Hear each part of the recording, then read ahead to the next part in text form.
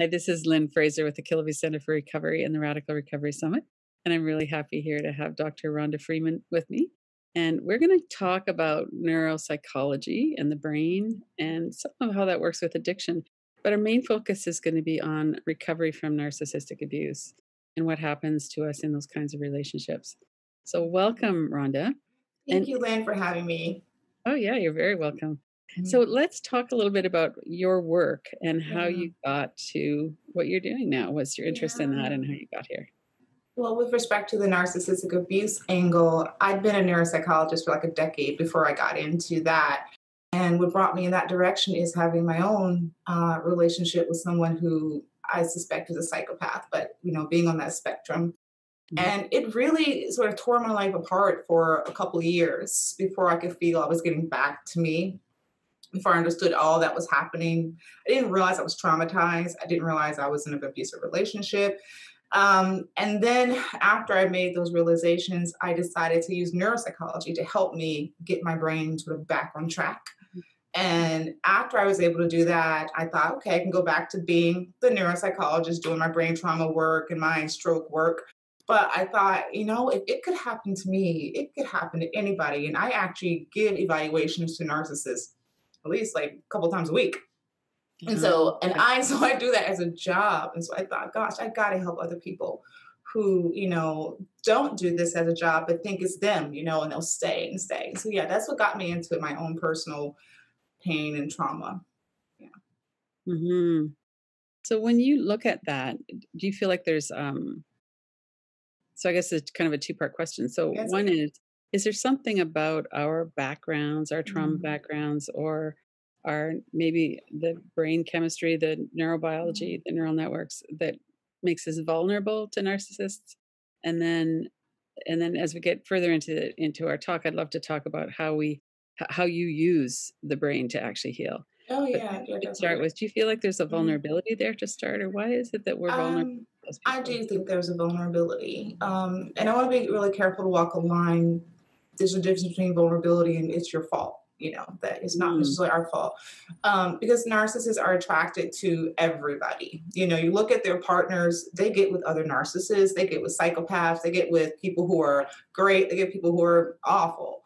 But there is a certain population that will stay with them perhaps a little bit longer. And it's the population that tends to be very empathic and forgiving and who may have had some trauma in their own past. And so, because of that, they can see some of the pains of the narcissist and feel badly for them. mhm. And so I think that maybe that group is a bit more vulnerable, but that they didn't bring it on themselves, of course not, but they're definitely more vulnerable, in my opinion. Right, right. Yeah. And so when you're looking at um, this really serious issue of we don't Yeah. see, and that was the case for me too. I never saw what was really going on until I was actually out of it. I was Mm-hmm. starting to get glimpses, over time, but Mm-hmm. what's going on there? Why is it that we Yeah. can't see what's going on? Yeah. Oh, there's so much going on there.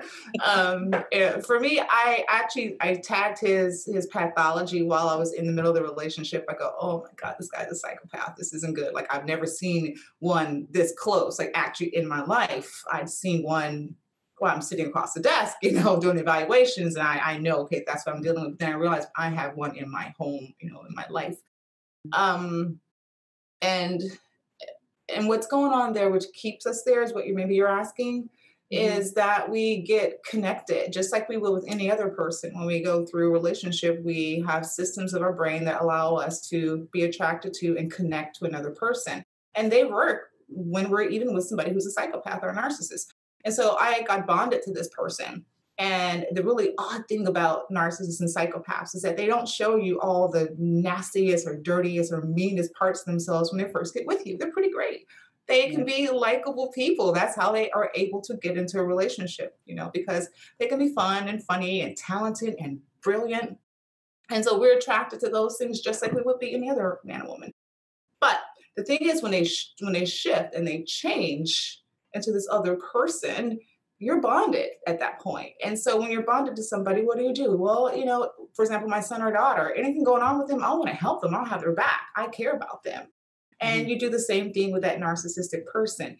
it creates what psychologists have called the traumatic bond. Mhm. Dutton came up with it a long time ago. Then another researcher kind of took it and morphed it and also put it into their own words. So two different groups of people are describing the traumatic bond, and that's when you are connected to somebody who is both sort of intermittently damaging to you, mean to you, cruel to you, but also kind of nice to you.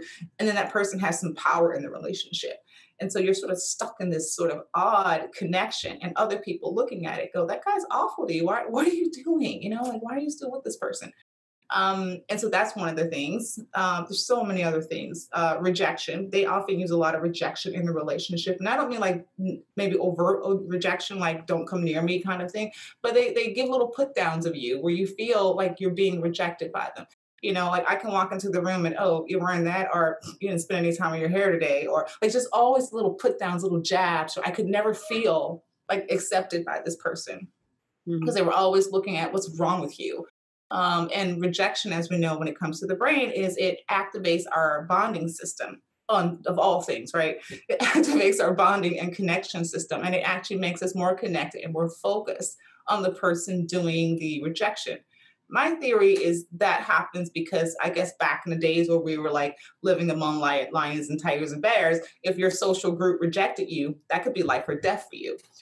And so Right. hence you have to really pay attention to make sure you get back in too so that you're safe. And so we have all these old brain systems at work that in the Right. modern times really work against us. As a matter of fact, I wrote an article for Psychology Today called The Brain Works Against Abuse Victims, because it really does.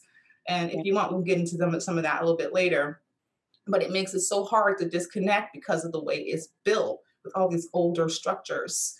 And the newer structure, the prefrontal cortex, it does all the logic and the reasoning for us. It takes a back seat to those systems. And that's the very structures that tell you, no, you know what, leave, let's go, and we're done. So that's a Right. huge answer, I know, and I only touched on two things that keep us tied in these relationships. There's more. There's even, more than that. Right. Mhm. So as I'm listening, I'm thinking about disorganized attachment or Mm.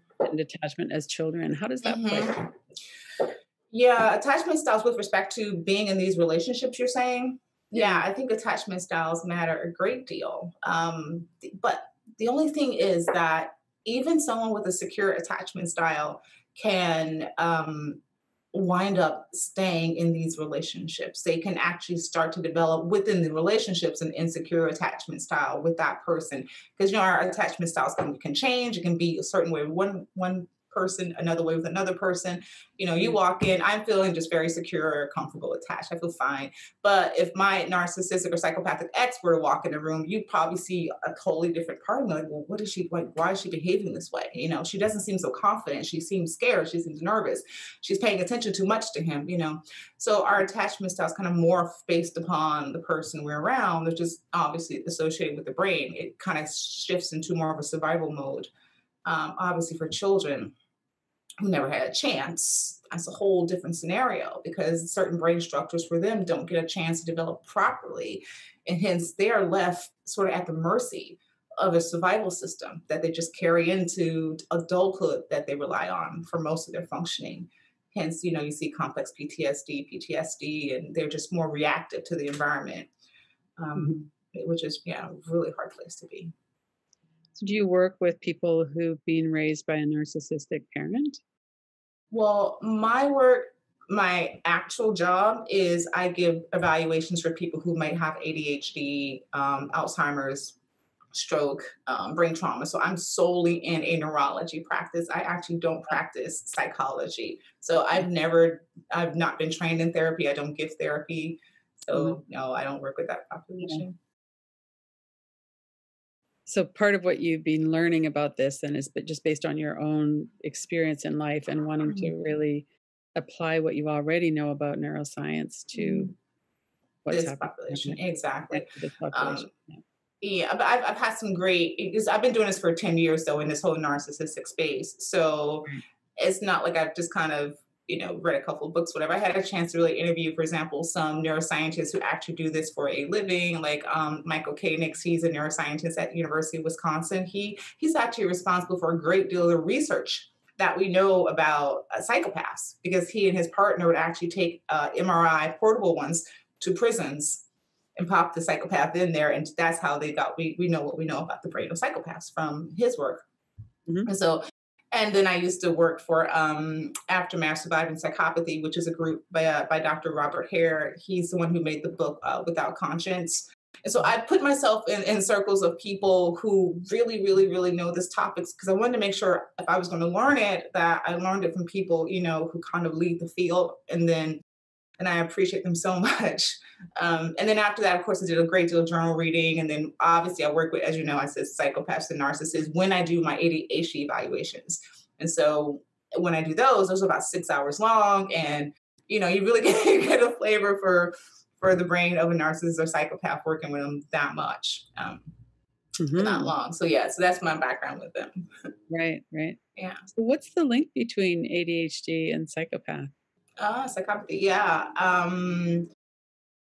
There's some research that some say none, but there's some research that says that's not true. That, for example, when you have ADHD children who have the coexisting oppositional defiant disorder or the conduct disorder, there's been research to show that they can actually segue into adults who are antisocial. And of course, as you know, antisocial has within it psychopathy. And so it's kind of always been there. It's just, of course, you don't call a child a psychopath or antisocial. And so the link is that some of the same brain regions are implicated with ADHD and psychopathy. A prefrontal cortex is not quite functioning the way it should be with regard to regulation. And then some of those children with ADHD, clearly, not all, but some of those children, they have the self-regulation problems on the emotional end of things, where there is a coldness, a callousness. And so that's where the link comes in. When it comes to narcissistic personality disorder, the ones that have more of the hyperactive style are the ones research is saying have more than narcissistic personality disorder features when they grow up, when they get older. So yeah, same brain regions, just we call it different things. I think perhaps we as society want to make sure we're not saying names that are so hurtful to a child by imposing on a child, but it's the same brain, pretty much same condition, just adulthood versus childhood. Okay. Yeah. One of my nephews was born with profound damage in his brain. He really never developed a prefrontal cortex. Oh no. And it was really, he suffered a lot, and he was heavily medicated too, and he had a really tough time with things. Oh, But one of the so things sorry. yeah, I know, it was really hard. He knew that he shouldn't yell at somebody, Oh, that he would get in trouble if he did that. okay. But it was just, that what was coming up in his brain was so difficult and in his whole system. And yet he was also the sweetest, most loving person at times too. Oh, good, good. So it was a funny thing though, because you look at when he was medicated a certain way, then Mm-hmm. the love could be there. Mm-hmm. And when he wasn't, it was this other stuff would kind of take over. Wow. And it's so, our brains really determine Oh what yeah. life we have. Absolutely. And then, as you said, mentioned medication on top of that, that can change so much. It dulls certain regions and then amplify other regions. So, who knows what he was going through. Mhm, mhm. What are you seeing in your field of Mhm. neuroscience, and especially as it's applied to people's lives? That you work in the area of narcissism, and Yeah. you also work in this other area too, where you're Yeah. diagnosing people. What do you think of the whole field of neuroscience and psychology, and where we're headed? Oh well. I mean, I think it's everything. I think it's everything, but I think that it should be used more in therapy. Hmm. And so, like, for example, I work for another practice. It's more of a psychology practice, but I only do neuropsych there too. Hmm. And we have therapists there. And I love it when we share a patient. A therapist shares a patient with me. So I'll see the patient first, and then I recommend the patient have therapy because I don't do therapy. And so, which means the patient usually signs off and lets them have a copy the evaluation. And so at that point, I then do a consult with the therapist and say, look, this is the limit. These are the limitations we're dealing with. This is what I think you should approach him because of how his brain works. And so they always get the same feedback, like, wow, like if we could just get that kind of approach for before we saw every patient, it'd be so helpful. And so I wish that what would happen is that not that they got trained to be neuropsychologists, these therapists, but they got mixed into their curriculum a lot more neuroscience. But neuroscience, just the part that they need, like not all that I had to go through, but the parts they need, which would be the parts regarding how the prefrontal cortex works and how there's various ways problems with that area show up. It's not just one way, I mean, there's ADHD, there's so many other ways it shows up. And so if they got education on that, it would make therapy make so much more sense. And also it would prevent therapists who work with trauma victims from re-traumatizing their patient. Because if they understood what was happening in the brain, they would understand by telling the person, let's talk about this, what happened again and again and again. You would know you were not helping the person with that. You're hurting the person with that. And I liken it to if a child had something really horrible just happen to them. Would you sit and tell that child, okay, tell me what happened and tell me again and tell me again and tell me again? You wouldn't. You would have the sensitivity to know that you would be destroying that child by doing that. And it's the same thing with adults. So the one thing I wish that society would know and our field would know is to incorporate neuroscience in there. It would really help you better help your patient. And then I explained to her what narcissistic abuse was because it was to my surprise, she didn't know.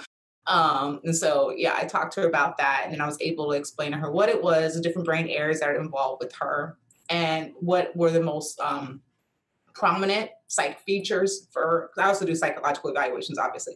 And so I was explaining to her the most prominent psychological features of that patient so that she could really just hone in and focus on those first. So in that way, the therapist got to see, okay, what I should do first, what to work with on this person first. And she also got the chance to already have the other person examine and diagnose for her. And so she sort of had a head start. And nowadays with insurances, you don't get many visits. So they need to be used, properly. Right. Yeah. So what's the short kind of explanation for what is narcissistic abuse? How do you spot it? Like what kinds of things would you have outlined for her? Yeah. When it comes to that term, it's not really a term that's recognized in the field of psychology. We kind of just like across the past few years made it up.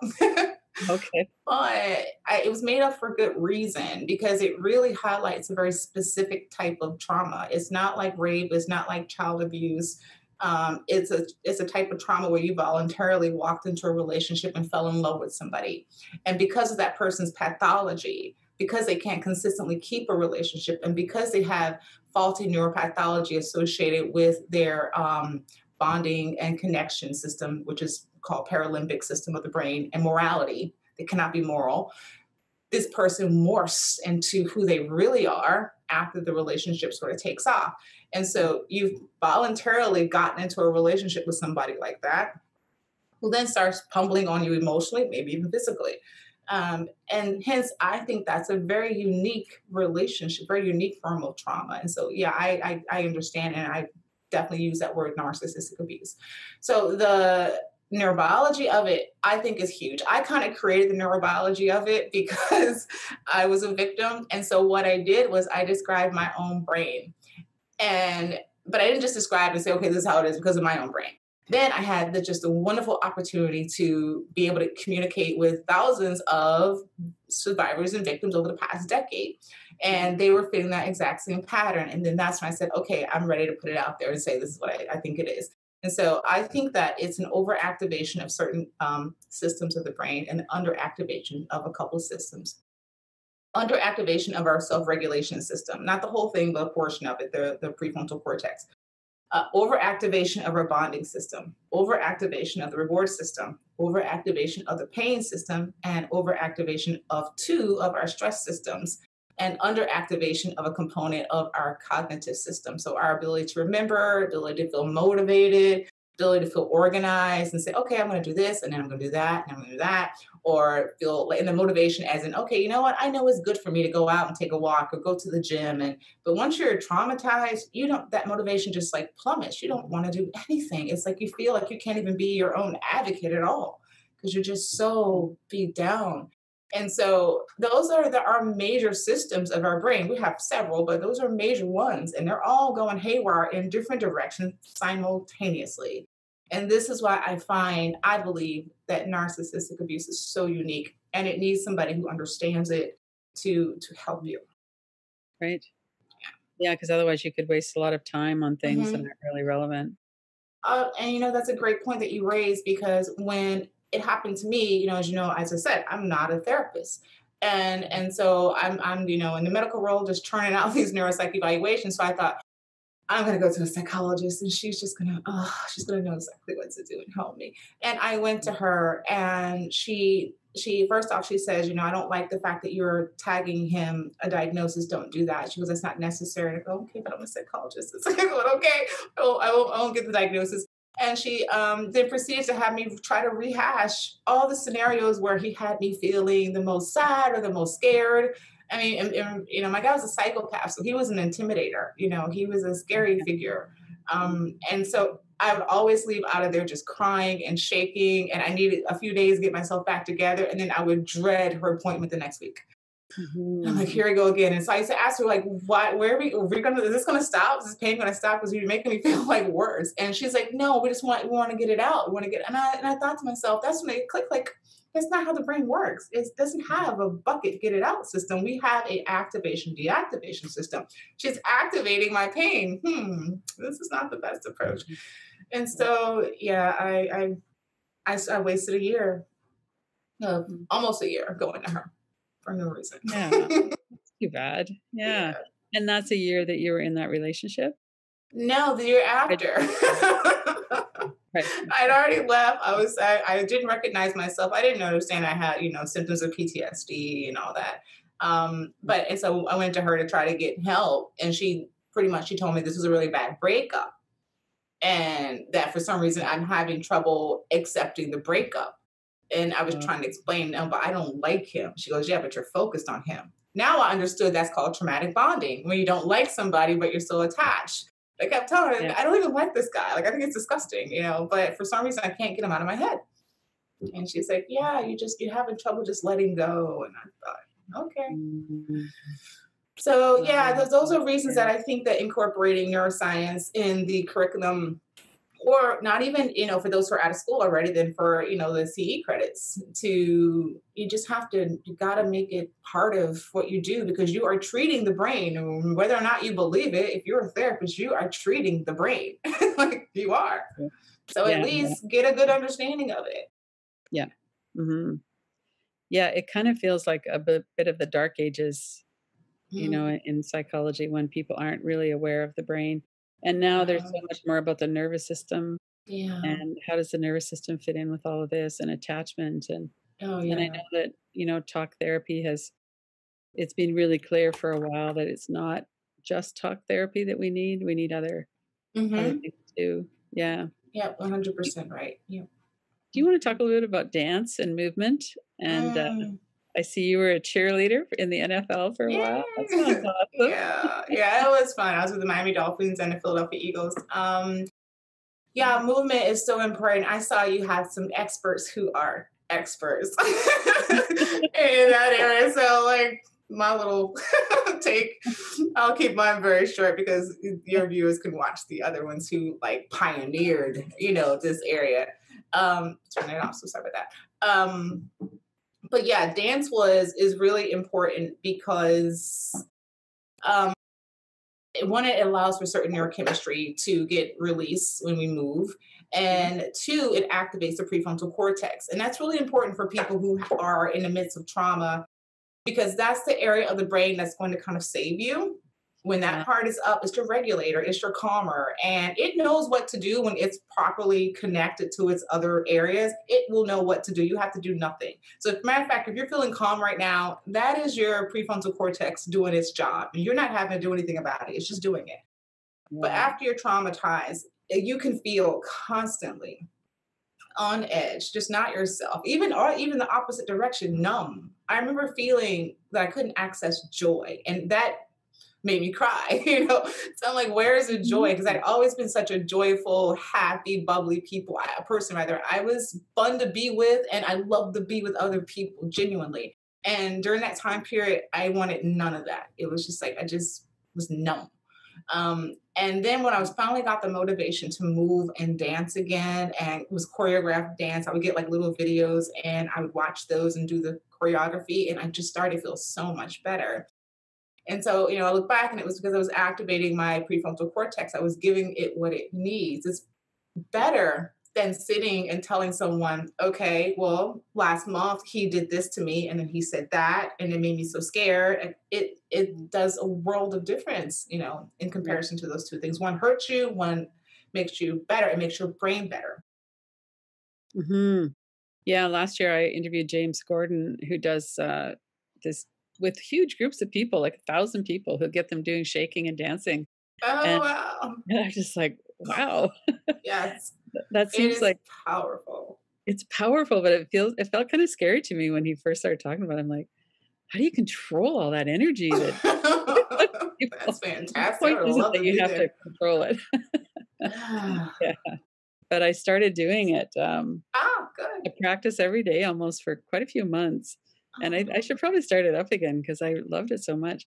So the How did you shaking, feel with it? How did you I just felt so alive, Yeah. and the shaking was so good because it kinda gets everything out and gets you Yes. moving, but then the Yes. dance was so creative, and Mhm. I live in the forest, so I could go out in the forest Oh, in this clearing where nobody could see me, and I'd put on the yeah. tunes and That's so nice. Oh, yeah. and your environment. I'm jealous. Oh, I would do anything to be in the forest. So. Yeah, it's really nice to have that Oh. nature. Yeah. Mhm. Mhm. Nature's so important for the brain. And I noticed you have a dance kind of hip hop video on your website. Like I just want to give an example of watching someone do choreography and just doing a choreography, moves. I had nothing to do with that video. I just found it on YouTube and it's shareable. So Oh, right, right, put that as, hey, start with this. Or if you love country, then of course go find a country one. Yeah, like whatever you want to do.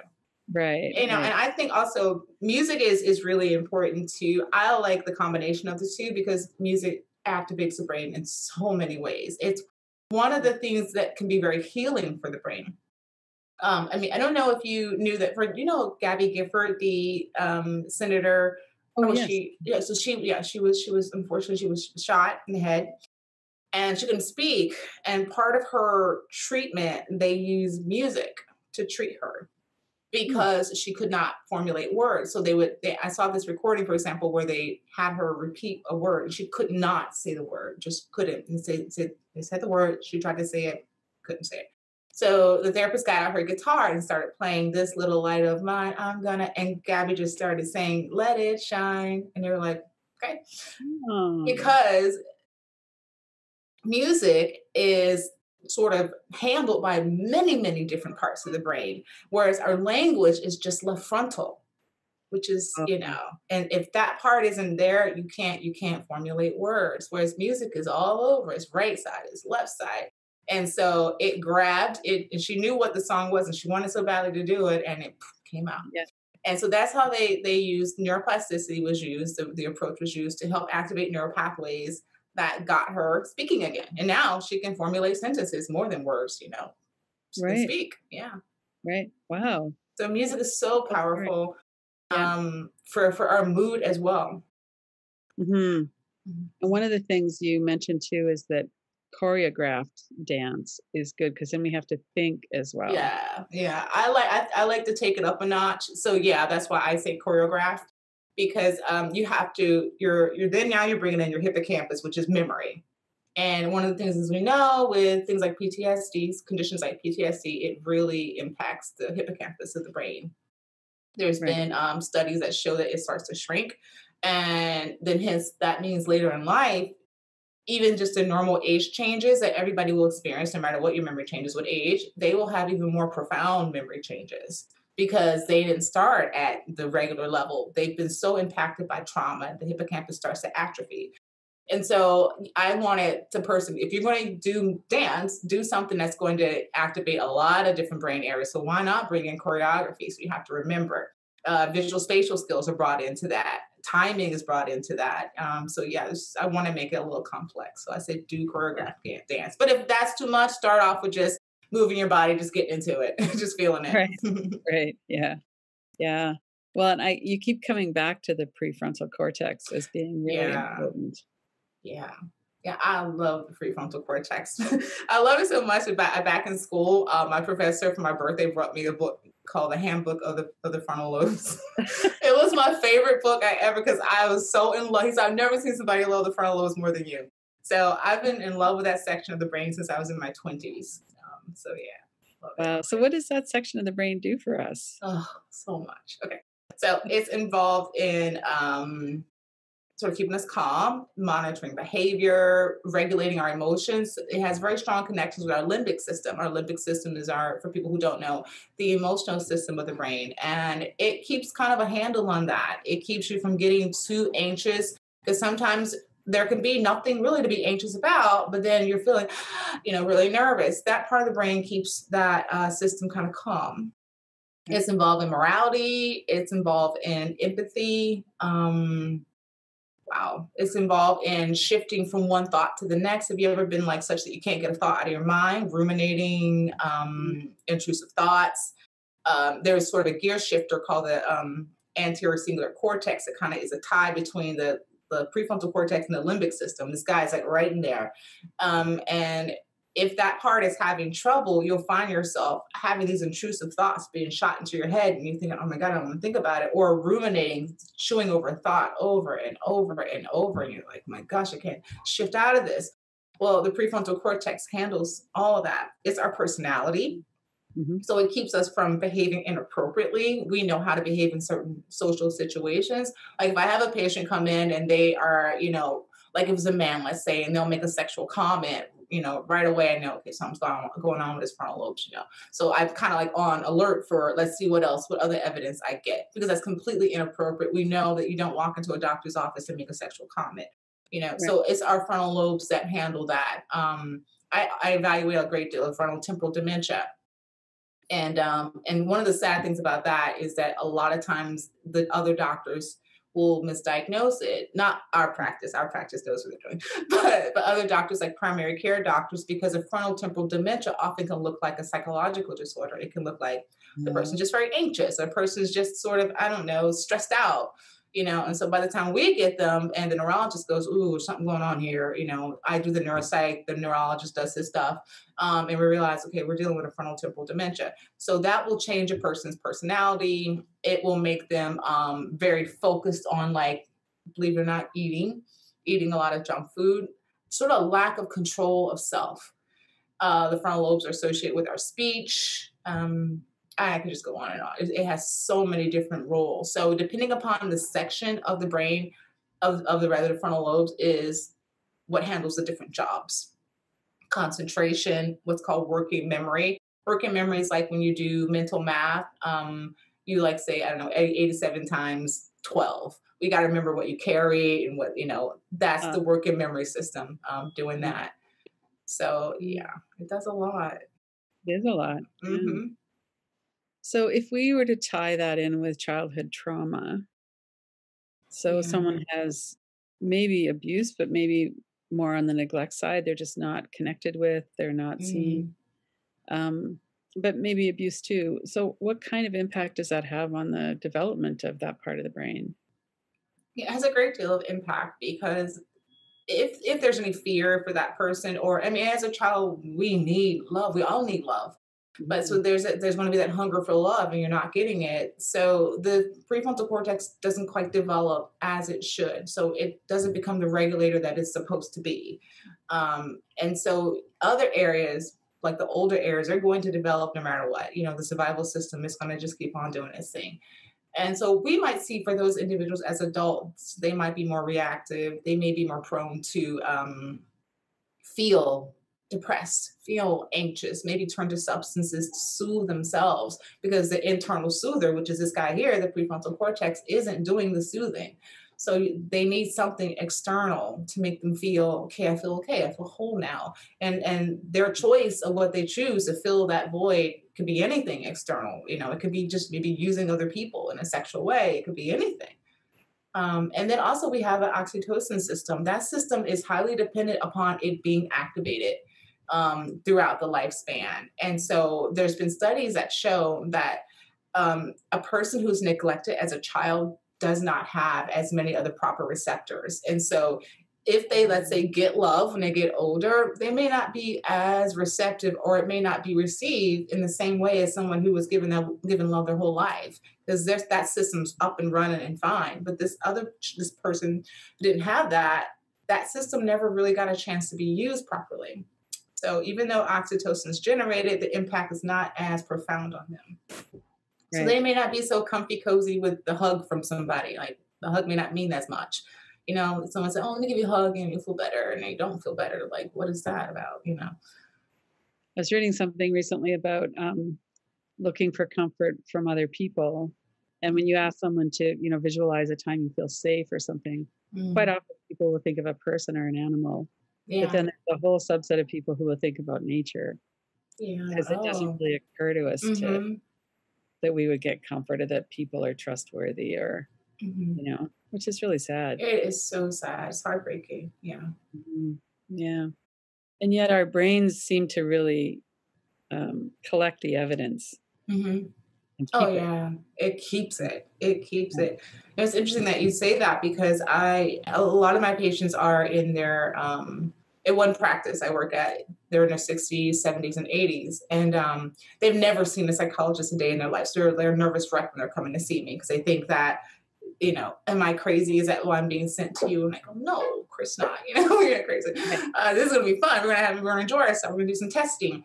And then once they get to sort of trust me, and then they start letting things out. And sometimes they'll say something like, they'll tell me about an abuse in the past. And they ask me, why am I holding on to this? I'm 70 years old. Like, I've been miserable with this my whole life. Like, what is wrong with me that I didn't let it go? And they actually carried that as their responsibility.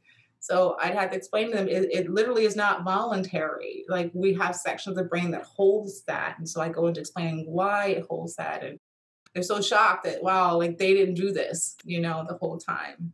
But unfortunately, we're also getting messages from family saying, like, let it go already. It happened years ago. You were 20 years old. It's Yeah. over. Right. And so it sounds like a societal thing that we're being told that you can let go of trauma. And so back to the education thing, there's like, it's great. Let's teach kids calculus, but also let's teach them about people. Like just throughout the let's say maybe 6th through 12th grade, make sure we incorporate that we're teaching them about how people are made, so that we're not out there traumatizing someone even more by telling them, "Oh my gosh, let go of it. It happened 15 years ago." Right. That kind of thing is so painful. Yeah. Yeah. And so much shame. Yes, Yeah. exactly. She definitely, I mean, the person I'm thinking of, she felt so much shame. She was even afraid to tell me, because she thought, Right. like, God, what are you going to think of me if I tell you that I've been holding on to this? And I'm like, no. Mhm, Yeah. mhm. So does brain science tell us how to help people work with those kinds of stuck trauma experiences? Yes, it does. So what kinds of things Um, Now, I don't would work with the treatment end, but like, for example, doctors like Bessel van de Kolk, he talks a great deal about how they're using neurofeedback to help individuals. There are brain game strategies. I will definitely stand behind those, because when I got treatment, that's what I used. I didn't do the neurofeedback, but I did the brain trainings. And Mhm. within a year, I'm not kidding, I was back to me. I was like, wow, like I couldn't believe, Wow. because I was going through life. I was doing my job, I almost was happy when I came to work, because I'm like, God, at least at work, I don't have to think I'm not about me, because I can definitely throw myself into a case, a patient, and it was just like I was on. And then when 5 o'clock rolled around, I'm like, oh my God, here we go, back to me, like what I'm gonna Right. do with her. Yeah. And so I did the brain trainings for a year, and I am just like so shocked. So I went back into to see what the literature was still saying about it, because when I got trained to be a neuropsychologist, I got trained also to do cognitive rehabilitation and treatment with brain trauma stroke patients. So I did that for a few years, and like I Mhm. didn't get the bright idea to do it on myself until Oh, until a year after I tried traditional psychology with my psychologist. It was only then that I was desperate. And I thought, you know what? It worked for them, and when I was working with them, let me try it for me. Even though I'm not brain injured, I'm injured in another way, Mhm. And so, yeah, so brain trainings are really great. And you definitely, when I saw your work, you interview people who definitely take the somatic interventions. That's not my area of expertise, but clearly the research shows that that works Mhm. with respect to paying attention to, um, the impact that trauma has on the body and working with the body versus just sitting and doing talk therapy with the Right. person, talking about what happened. Right. So, and again, I'll say to everybody, I'll leave you all to look at those videos because those are the experts on the somatic interventions, not me. Right. And then, neural pathways, just understanding, I think for me was really important to understand what neural pathways were being activated in certain ways. That's how I ended up living my life. But I don't know if everybody else can do this because I just know that I pay attention. If I'm around a person, I'm sorry, certain people, and I feel like, my body's being activated in a certain way, or there's a certain system of my brain that just feels like it's just hijacking my frontal lobes right now. Like, what is going on? I know, whoa, pay attention to that person. That's something about that person. I can't have them in my environment, or I can't trust them, even though they're wearing the most beautiful smile and being so sweet. But something's not right. So I've learned to give so much attention to what my body and my brain is telling me. I trust that so much more now, whereas before I would trust what the person said to me or maybe what they were showing me at that moment versus even though the red flags are going off right and left in my Yeah. body. Mhm. Mhm. Yeah, so I think those are ways that we can blend psychology and neurology together Right. with regard to So treatment. if someone wanted to do some of the brain training, where would they look to find those kinds of Mm. programs? Yeah, I use a professional one most of the time, but that's just because I had access to it because of my job. You can also go to a neuropsychologist who does this. Mhm. So find somebody like that. There are commercially available games. I've not used them like Lumosity and like Brain HQ. I think Brain HQ is pretty good. But those are commercially available. We're talking self-care healing. I'm not saying use Brain HQ in place of seeing a actual neuropsychologist. Like that's Right. not what I'm saying. I'm saying that when you want to doing something every day to work on your brain on your own in conjunction with somebody else overseeing it, then do something like that. Mhm. Um, but yeah, if you find yourself just doing problem solving type games, those will activate your prefrontal cortex. Right. Yeah. Right. They're good for our brains. Our brains need to work. Really do. Absolutely. Yeah. Because you need to activate those neural pathways of regulation, which will let the limbic system know, okay, things are calm, things are good, and we're safe. And then the frontal lobes will do its job. Under real emergencies, you're not going to prevent the limbic system from being activated. If there truly is an emergency, something going wrong, believe me, the limbic system will jump into action. It'll Right. override that prefrontal cortex. It's got your back always. I'm Always. talking about when it's running the show and you're just simply sitting watching TV, or you're trying to have a dinner with, your family and you're feeling like on edge and a nervous wreck and miserable. That's Right. not the time for that system to be running the show. No. No. I think it's really good to know what our different systems are and what they do Hmm. and what's appropriate. Yeah. For myself, what I found was that I had a lot of trauma as a teenager. And then the first kind of in my mid 20s, I got into the first relationship where I felt like this person really loved me and Hmm. really wanted to protect me. And that was all so new to me. And that's what made me so vulnerable to Hmm. the emotional abuse that I just couldn't see it. And Yeah. so for me, I think it was a long term kind of a freeze state. Hmm. And then just I was vulnerable to that because I hadn't had it Hadn't before. had it. Yeah. And so I can look back at that now and see, wow, I stayed in that relationship a long time and I can see why. Hmm. But I also wish I hadn't wasted so much time, in a way. But But it's you not like learned. Yeah. I learned and it's not Yeah. voluntary. It's like our nervous system is Mm-mm. just saying It's it's not that trauma voluntary. bonding thing you talked about at the beginning. Mhm. Yeah. And he was Mhm. good to you at some point, right? He was nice to you. Yeah, it was a woman actually, Yeah. but yeah, she was. Mhm. And I felt like, we were a team and we were working together Mhm. and I had all of those romantic ideas about that. And then I couldn't really see what was really going on. So the power of denial to me is Oh yeah. pretty I was there too. massive. I know what you mean. Yep. Yeah, yeah, yeah, for sure. Yeah. Totally. So let's talk a little bit about the program that you have that you offer Oh yeah. on your website for people. What Yeah. can you just describe what that is and who might be Mhm. interested?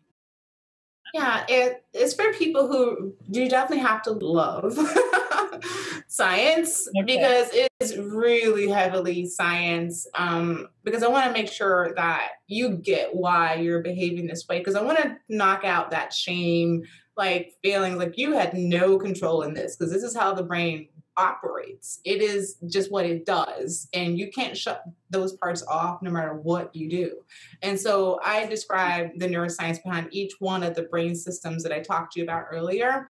And I Mhm. also give an example of what it looks like in narcissistic abuse. So, but I start off giving a scenario. Okay, this is this person, she's going through this, and this is a system that's being impacted. Before all that, though, there's a questionnaire and it'll ask for before each system, do you have any of the following? So they'll have to check off and see because that system may not be activated for them. For me, all those systems were activated. But if it's activated Right. for them, they may pay a little extra attention because then after they get all the education about it, then there's a section about this is what you can do about it from a self-care perspective. But also then I talk about if you get within a professional, this is what they should be focusing on with you as well. And so we go Oh, system by system doing all of that. Then at the okay. end, I have a discussion of some of the myths. Like there's a big myth of that only people who are codependent get with narcissists only, and Oh, that's an extreme oversimplification of psychology and people.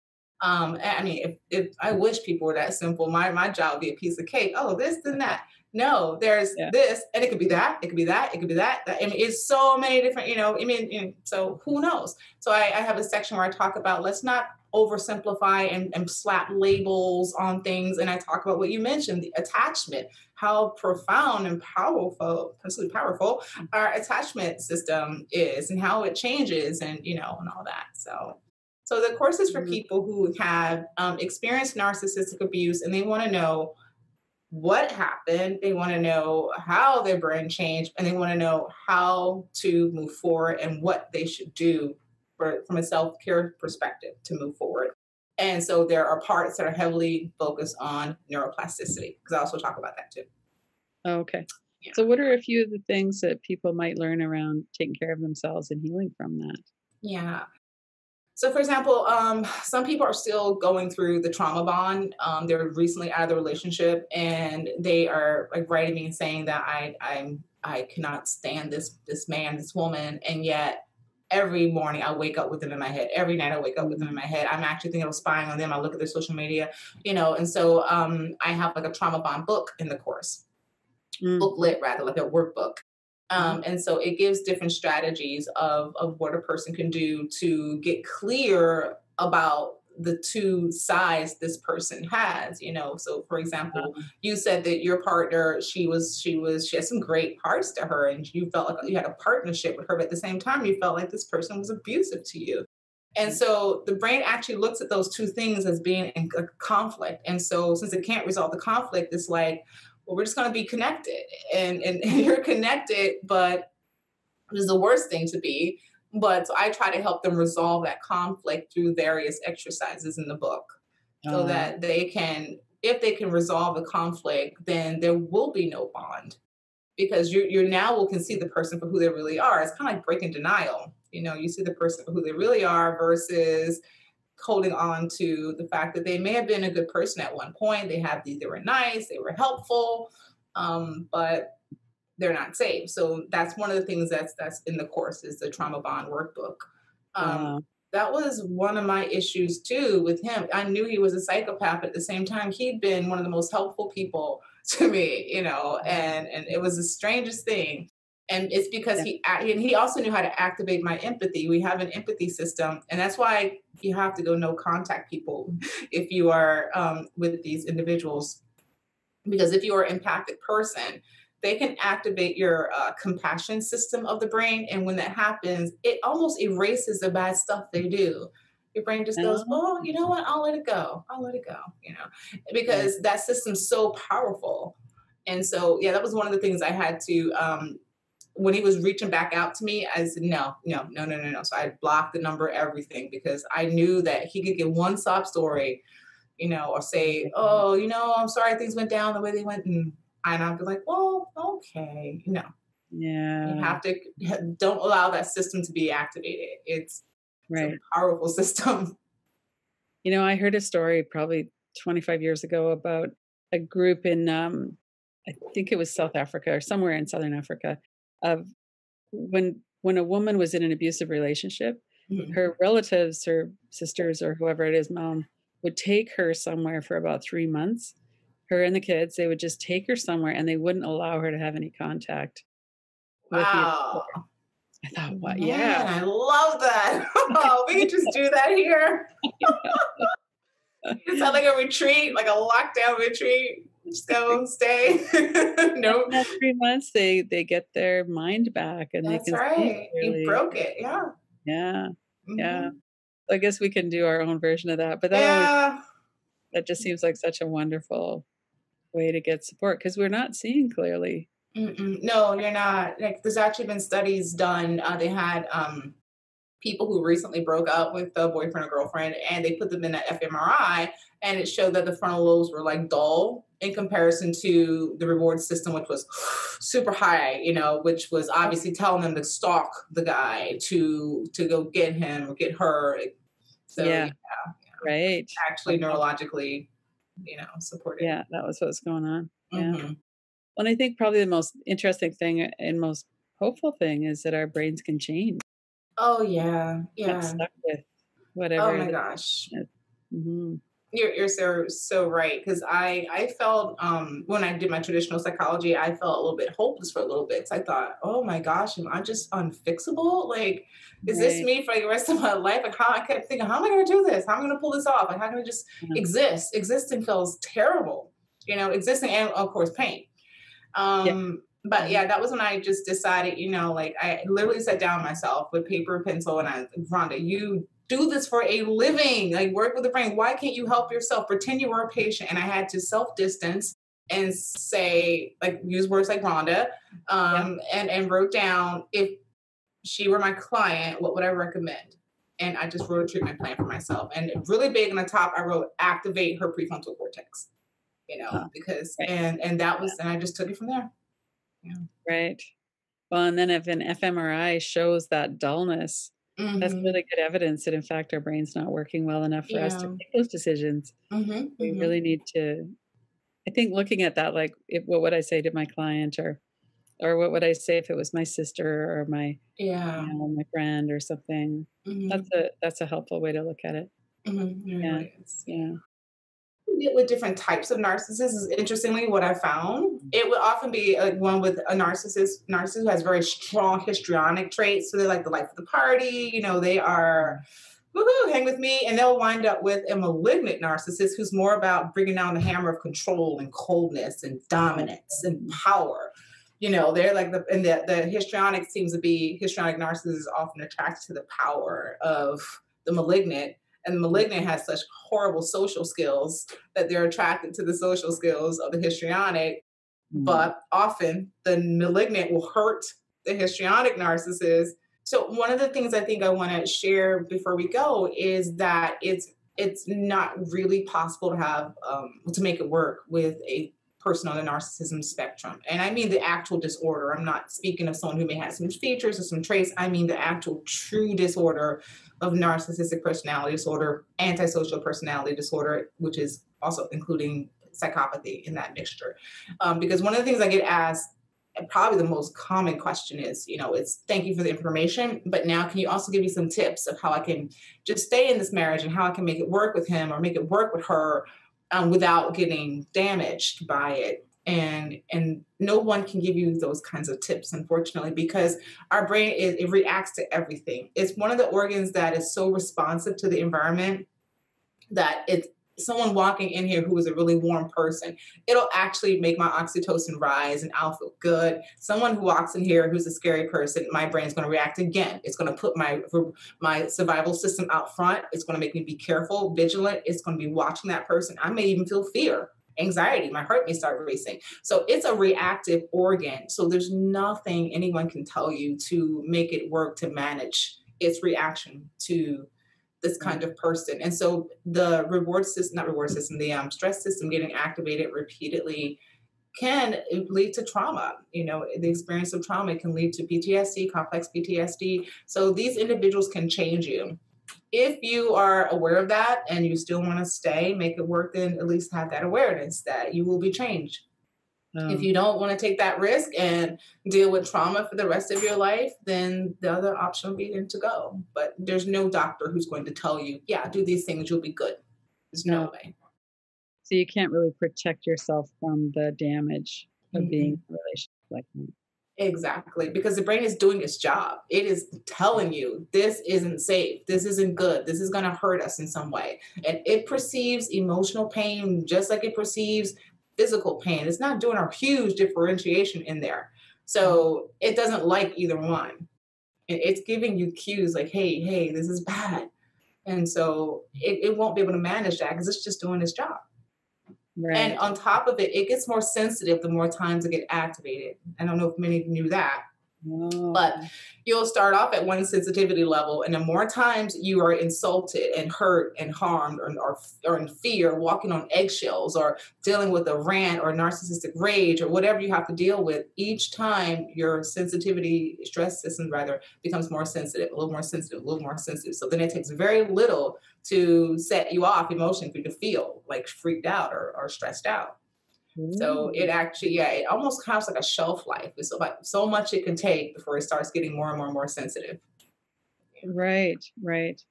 And then it would just take that look or a tone of voice, or it doesn't have to be a rage or a nasty thing. It could just be that. Exactly. It'll change you. That's the one thing that's hard to revert back to normal, I will say, after narcissistic abuse. That's the thing I never got back. No matter what I have done to work on my brain, I've been working on my brain for a decade, and I never could change it. I changed the sensitivity a little bit because now I'm not as reactive. Because right after the relationship, I couldn't listen to music because it was just too much. I couldn't play music for an entire year. I couldn't dance. I couldn't nothing. I was just like, frozen. But that changed, but not tremendously. Like I'm still very, very sensitive to the pain of other people. If I hear an animal being harmed or anything, like I will just bawl into tears. I've got to do something about it. I've got help. Whereas before that definitely upset me, but I was stronger to be able to, I'll handle this. Whereas now I fall apart about something like that. I can't handle it. It's just, it upsets me too much. So that you won't get back. Once the amygdala gets turned to a certain sensitivity level, and the insula, because that's the brain system that handles our pain. When those two things in combination become really sensitive, they don't tend to revert back. No. So people can do a lot. I wish, So people could do a lot to improve things, and in terms of who we have in our lives and good boundaries and those kinds of things. There are some things we'll always have to be more careful about. Absolutely. And if there's anything that I know now that have like really strong boundaries, is because I think to myself, I didn't work all this, hard for this person to to pull me back. So I have boundaries even just for that reason. I get like a little bit indignant, like, are you kidding me? I said no. Well, that's good. Not sitting in front of a bunch of video games for another 2 years for you, buddy. Well, thank you so much. This has been really fun and interesting. Thank you. I'm glad that we could do this. Me too. Thank you. Thank you.